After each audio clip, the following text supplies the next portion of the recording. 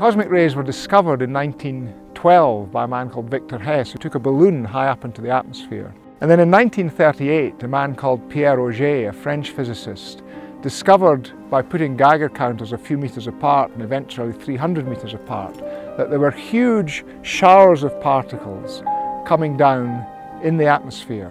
Cosmic rays are the nuclei of the common elements like hydrogen, helium, iron, that have been accelerated to high energies somewhere in the universe. They're continuously bombarding our atmosphere, and some of them reach us at sea level. 1 million go through your body every night.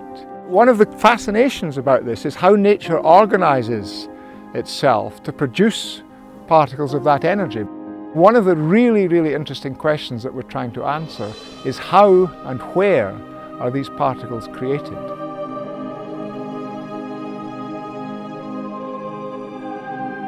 I'm standing on Little Armscliff looking at the site of Havre Park.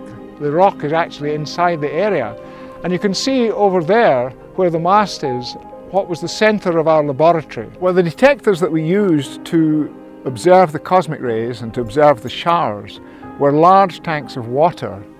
The water was looked at by a device called a photomultiplier, and we picked up Cherenkov light, which is produced when particles move through a medium with a speed which is greater than the speed of light in that medium. When we finished, we believed that there was one particle above 10 to the 20 electron volts landing on a square kilometre every century. We now think the number is maybe a few per square kilometre per millennium.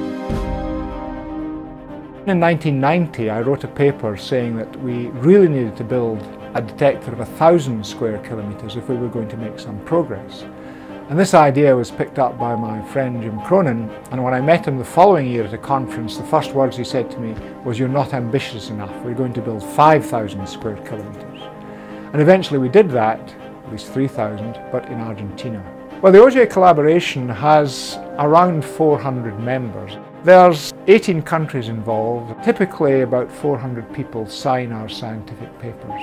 The key features are large tanks of water which are on a grid with a spacing of 1.5 kilometres. They're very like the detectors at Havre Park.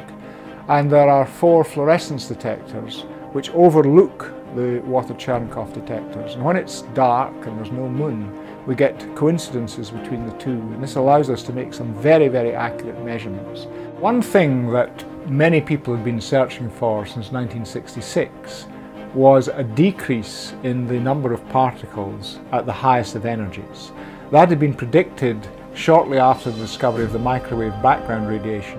Microwave radiation provides a sort of shield round the Earth, a shield that is 100 megaparsecs thick, and it prevents particles of very high energy reaching us from larger distances. We've found a correlation at about the 40% level with active galactic nuclei, which are very powerful galaxies with massive black holes at their centre.